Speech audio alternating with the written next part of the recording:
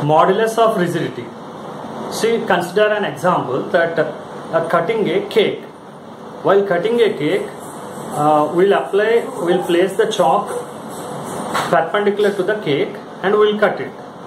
So the force acting on it is normal force, or a stress acting on the cake is normal stress. Why? Because it is perpendicular to the cake.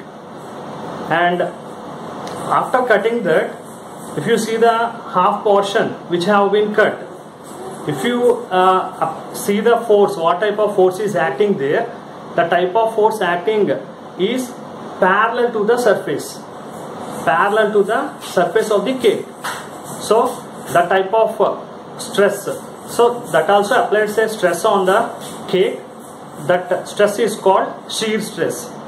So here coming to the modulus of rigidity, we will consider a shear stress or shearing modulus. See here, shearing modulus or a modulus of rigidity is given by the letter G. So G equal to, here the force will act on this block tangentially. So tangential stress upon shearing strain. Now let us consider one example here. You consider a block here, and block is placed on one place, and the block is fixed at the bottom. At the bottom the block is fixed, and a force is acting upon the area of the block, area A. This is the area of the block A, and the force is acting on the block tangentially.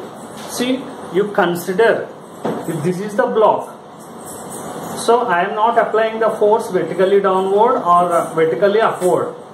I am applying the force on the block, on the surface of the block. So tangent to the block.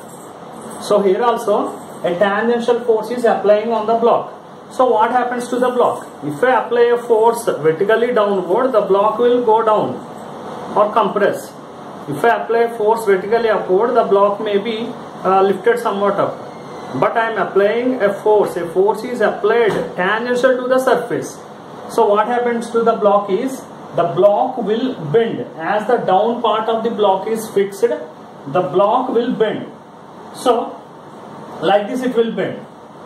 So here if you consider the stress acting on the block, stress is nothing but force upon area. A force is acting on the block and area. So force upon area. So what is the shearing strain acting on the block? See here, the shearing strain will be due to the application of stress. The resultant strain will be, see, it is changing its angle. Why? Because while force is acting, if the block or the iron beam will bend. So how much it is bending? It is bending some angle theta. So force upon area by theta. Theta angle it has bent. And know that, or you consider this as tan theta, tangent angle. So tan theta. As the angle is very small, this angle is very small, so I am considering this as force upon area by theta.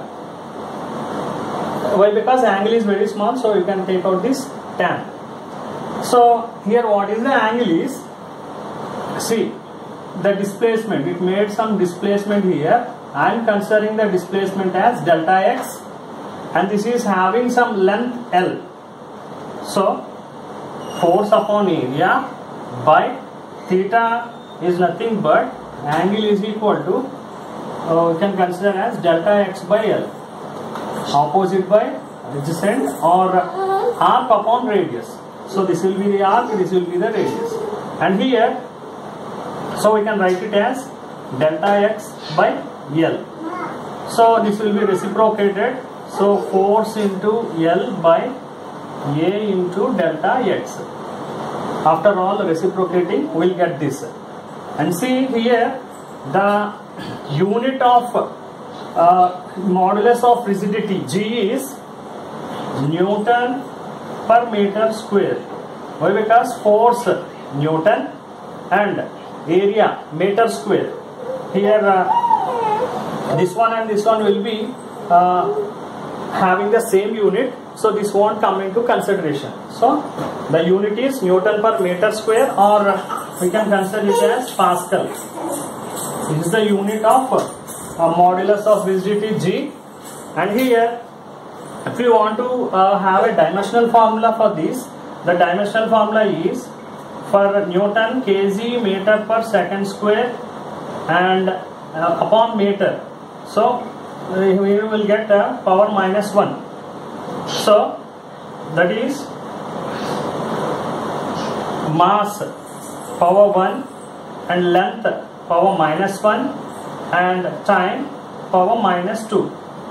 So this is about the modulus of rigidity. Modulus of rigidity is nothing but the ratio of tangential stress upon shearing strain gives the modulus of rigidity. Thank you.